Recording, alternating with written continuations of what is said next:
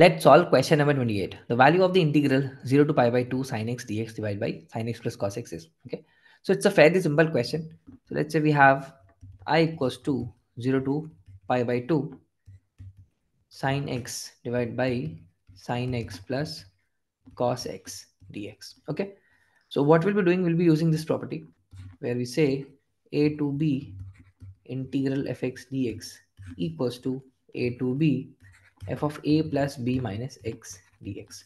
We'll be using this particular property over here. Okay. So I can be written as, with this property, 0 to pi by 2 sine of a plus b, that is pi by 2, plus 0, that is pi by 2 minus x, divided by sine of pi by 2 minus x plus cos of pi by 2 minus x dx, right? This is also I, this is also I, based on this property. Okay.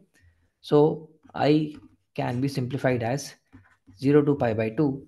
This becomes cos x divided by this becomes cos x, and this becomes sin x dx, right? I can see that denominator is same, but we have a change in numerator.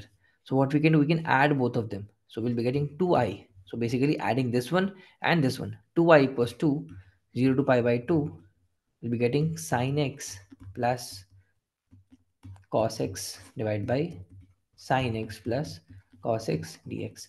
So this gets cancelled out. So what we have got, integral 0 to pi by 2 dx, that is nothing but pi by 2 only.